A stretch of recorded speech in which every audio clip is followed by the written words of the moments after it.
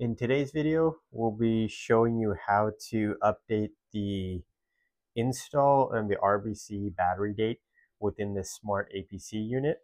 This is the number one most common misstep during the installation process, which results in the replaced battery light not being reset by the UPS unit. A quick rundown on how this unit does a battery test is every 2 weeks, the unit is programmed to run a self-test where it will put a 10-second load onto the internal battery cartridge. And basically, it'll make sure that the battery is charging properly, the voltages are correct, that it's meeting the manufacturer's specification of the UPS unit when under a specific load, just to make sure that the battery and the UPS is performing per manufacturer's specification.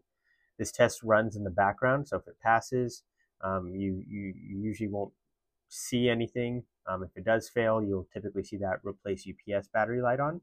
But another test that it goes through, it just checks the battery date, the install date and the RBC date, which is updated in the UI of the UPS unit. So you'll use these 4 buttons on the screen to update that, which we're going to be showing you how to do so.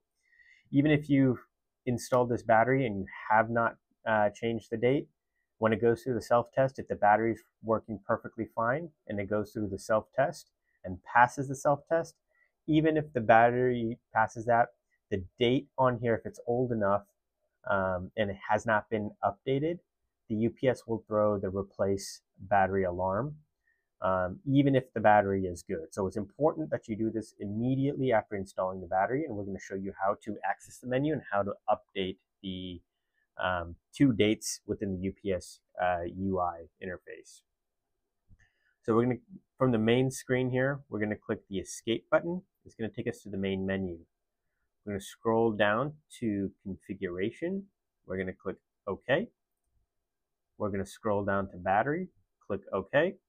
And you can see that this battery was installed April 2020. Time of this video, it's April 2025, so 5 years later. And it's obviously time to replace that battery, which we have already done. And now we are going to update this battery date. Now, to do so, you are going to click OK.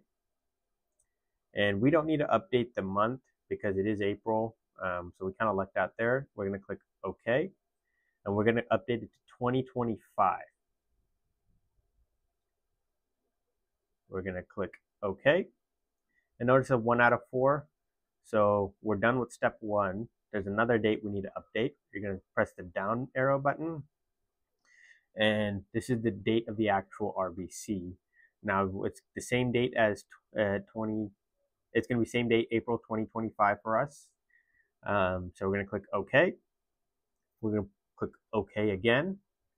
And then we're going to use the arrow to move up to 2025. We're going to click OK. Now we're going to scroll down. We're going to replace notification for 483 days. That's OK. And then you're going to see replace battery alarm reminder in 14 days. This is basically the self-test that the system does. It's going to run in 14 days, and the system is already programmed to do every 2 weeks.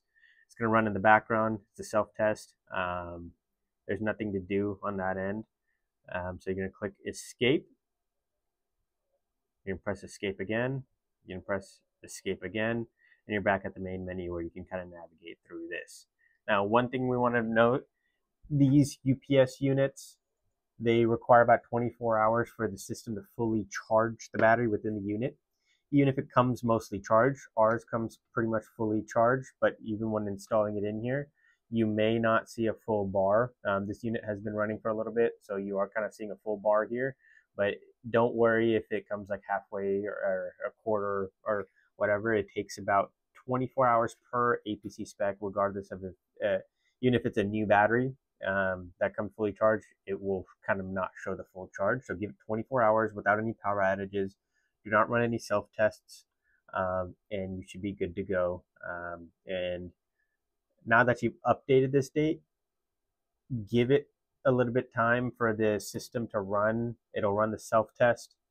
and then that replace battery light should disappear after it runs that self-test. So like I said, you have to update the battery dates inside the UI. Otherwise, even if you've installed the brand new battery, connected it up, and it reads the battery, it will throw an error. You need to replace the battery, even if the battery is good. This instruction is going to be the same regardless of the UPS. You can kind of see our UPS number that we're using here. There are a handful of UPS units that have the same UI. The screen will look the same or similar. You'll have similar buttons. The steps will be identical to it. You're going to access the date, the date in the same menu, sub-menus. So don't worry if your UPS unit doesn't kind of not resemble this here. As long as your screen, your UI kind of looks similar, the way you're going to get to those dates is going to be the exact same.